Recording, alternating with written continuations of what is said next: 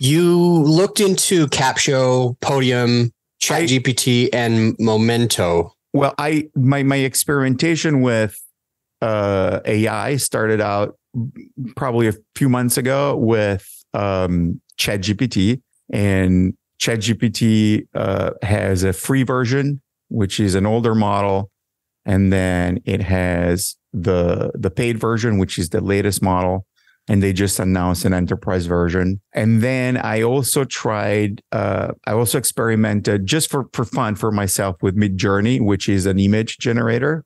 And so one thing, and I may butcher this, but one thing that made really clear what AI is to me, and so that people can understand, the term artificial intelligence in terms of what the technology is right now may be a little misleading. Like AI is basically the processing of enormous amount of data, the finding relationships between these data, calculating probabilities. And so it basically, if you think about it, you ask a question to AI, you give it a task, AI goes through all this data, sees what are the closest possible relationships, and then spits out an answer. So I had that experience. I came to the conference. I tested Capsho because of Harry Duran from Fullcast, who told me that he was using that. And actually, the second tool that I tried, which is Podium, and I'll have some examples from them here. They were next to your booth. You may recall, okay. Right next to me.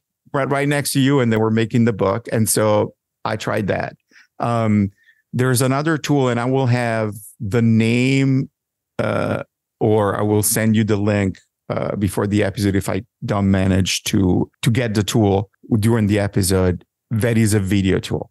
The reality overall is that this year AI is exploding, and we're in a really, really early phase. And so you can go on Google and say, text AI tools or best AI tools, and you'll find a lot of tools. And one of the advantages of being in the phase right now is that everybody will have free trials. And so you can try the different tools, look AI for podcasters, try the different tools and see what works for you.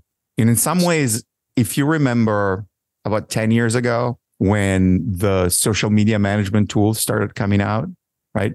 Hootsuite, whatever the other tools were, you could get a subscription for $9.99 because they were all in the sort of in land grab mode. They wanted to get customers. Now it's very hard to get a very good social media management tool for less than $49.99. They've matured. The best tool have survived. A lot of tools have gone by the wayside, and AI is in that new frontier phase with the tools.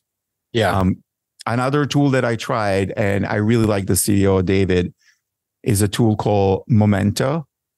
And it's, I think, studio.momento.fm or momento.fm.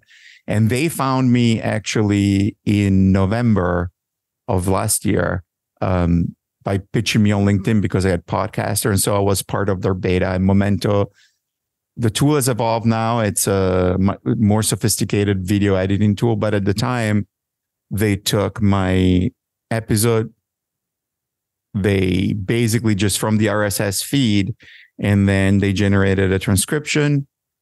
They found like the 5 or 6 moments that they felt were most interesting in the episode. And then they gave me like 5 options of a video that has those moments already ready, different formatting, a tagline. So that's a lot of what the tools are doing now.